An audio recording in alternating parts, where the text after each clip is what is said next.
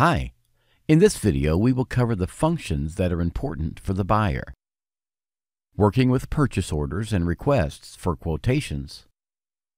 Working with critical on hand and requirements reports. Managing purchase terms of items. The procurement section of MRPeasy is designed for the purchasing manager. The Purchase Orders tab shows an overview of all purchase orders. The table shows information such as the status of the purchase order, the cost, when it's expected, when it was ordered, and more. It's possible to choose which columns are displayed and in what order. Plus, the report can be viewed in terms of purchased items to get an overall line-by-line summary. Sending and tracking purchase orders. To manually create a purchase order, click Plus and start a new purchase order. The status of a purchase order which has not been ordered yet is New PO. If you select a vendor, MRPeasy will highlight all the items that can be purchased from this vendor. And conversely, if you choose an item, MRPeasy will autofill its vendor or highlight them if there are several.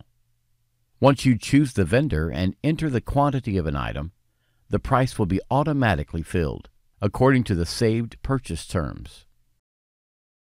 It is also possible that different lines have different dates of when items are expected to be delivered. To send the purchase order, download the PDF or have MRPeasy open your email client with a pre-filled email. In the bottom part of the purchase order, it is possible to track its progress in detail. Once you fill the order date field and save, the status of the purchase order is changed to ordered. Once you fill the shipment date field and save, the status of the purchase order is changed to shipped. Receiving a purchase order in full. Reporting full receipt works by entering the arrival date on the purchase order and clicking Save. The items are taken into stock and the status of the PO is updated to Received. Partially receiving a purchase order. On the purchase order, the field Expected Quantity serves a dual purpose.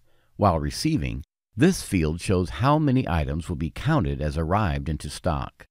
It's pre-filled to the full quantity. To report a partial receipt, change the quantity in the Expected Quantity field from the full quantity to your actual received quantity. Then enter the arrival date and save. The software counts the received items into stock and keeps the rest open, still waiting to be received.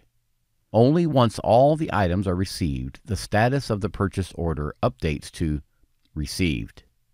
If the person reporting the receipt is a stock worker, then for this user, it's possible to hide prices and only grant View and Update rights to the purchase orders. Booking items automatically to where they are demanded. If you manually create a purchase order to buy items for a specific manufacturing order or a customer order, then you must know that the software automatically does not book the items to their respective orders. It does not do it because it does not know what your order of priority is. To book the materials to where they are needed, there are two options. Option 1. In the purchase order, click on the Book Items Automatically button. Then the software will automatically try to book these, starting from where the items are needed earliest. Option 2. Book the materials from inside the manufacturing order or the customer order. These options are discussed in the videos for the sales manager and the production manager. Sending a request for a quotation. To send a request for a quotation to your vendor, click Plus to start a new purchase order. There are two alternative statuses to choose when creating the request for a quotation. Which one to choose depends on your specific situation. These options are New PO and RFQ. With status New PO, the software expects these items to arrive into stock in the future. This can be very useful for the sales and production managers for better overview and planning. However, this method is not effective if you need to send a request for a quotation to several vendors. If you choose status RFQ, then the software will not expect these items to arrive in stock yet, and you can easily duplicate it for several vendors. To send the request for quotation, download the PDF or have MRPeasy open your email client with a pre-filled email. To send the RFQ to another vendor, just click the Copy button, change the vendor on the new RFQ, and send. To turn the request for quotation into a purchase order, change the status from RFQ to New PO and save.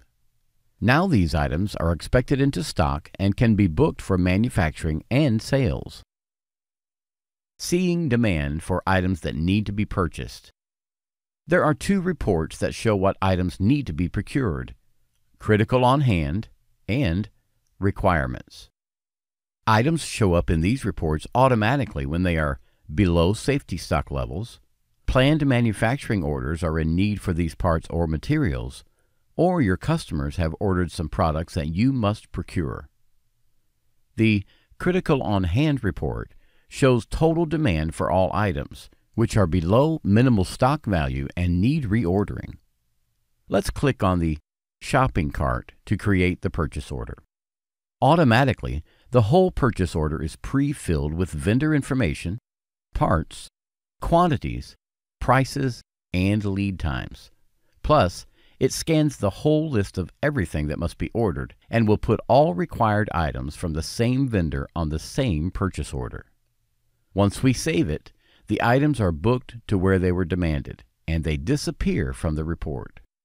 The Requirements report shows, line by line, how many parts are required by source of demand, when they are required, and when is the last date the purchase must be placed. Clicking on the shopping cart button will start a purchase order for purchasing the specific item.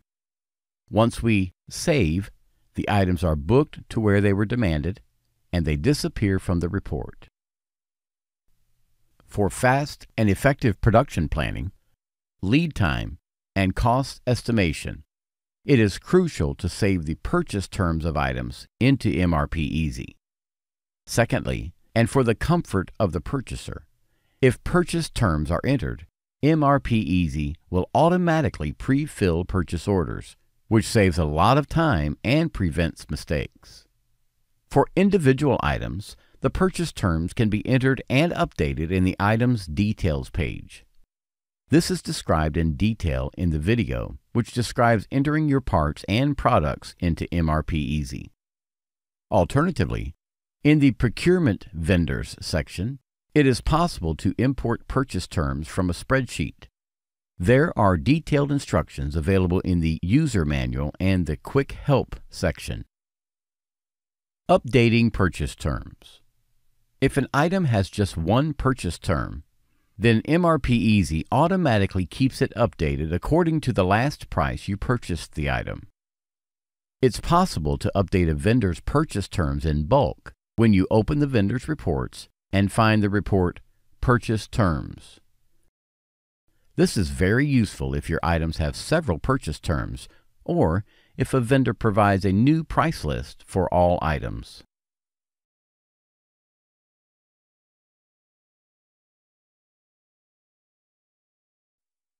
In this video, we demonstrated how to work with vendors in MRPeasy. To learn more about the functionality of MRPeasy, please see our other videos. Thanks for watching.